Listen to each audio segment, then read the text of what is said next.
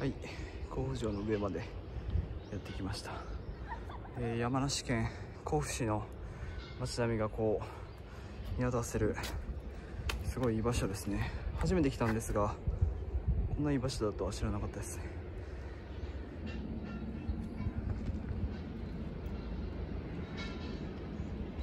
いいとこですね。この眺めいいな。綺麗な。ちょっとこの中はなんか見ることができるようなので、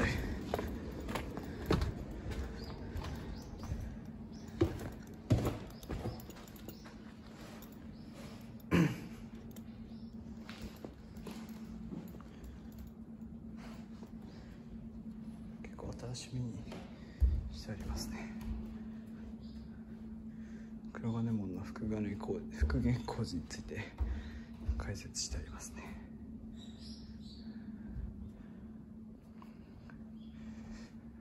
あとは甲府城の歴史ですね。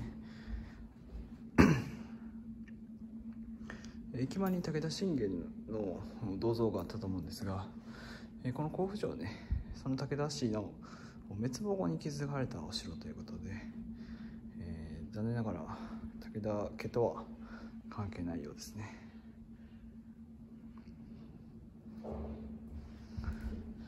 ここから綺麗な景色が見えますね。じゃあ帰りましょうかね。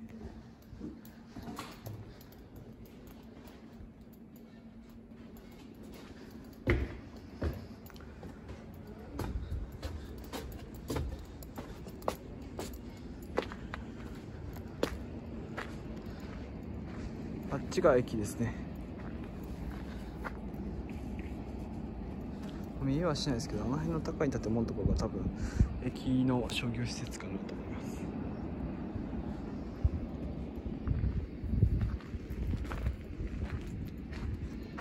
方角的には、僕は今見てる方が東側、東京とか埼玉とかの方ですね。でこちらが、海側ですね。であちらが、見えないですけど西側、今来た長野とか長野県とかの方面ですね。でこっちが北側、この北、ここから見えないと思うんですが、その武田信玄のね、武田家の神社、武田神社というのがあるそうです。ただここから徒歩30分ほどなので、ちょっとねちょっと歩くのしんどいなってことで門外行くのやめるんですが、この甲府駅から徒歩30分ほどで武田神社行くことができます。この甲府城はもう駅降りてすぐなので、例えば30分は厳しいかもしれないですけど、1時間ぐらい待ち時間があったら、ここからこうやって甲府の街並みを眺めるのもいいかもしれないですね。ちょっとね、山梨の観光が、薄くなってしまいました。今までもあんまり山梨県観光したことがないので、多分都道府県ごとの動画の時にもあまり山梨県、大きく触れることはできないと思います。いつかね、山梨は、ゆっくり1泊2泊して観光したいと思っているので、いずれ来ようと思います。大学入ってからさまざまなところに旅行してきまして、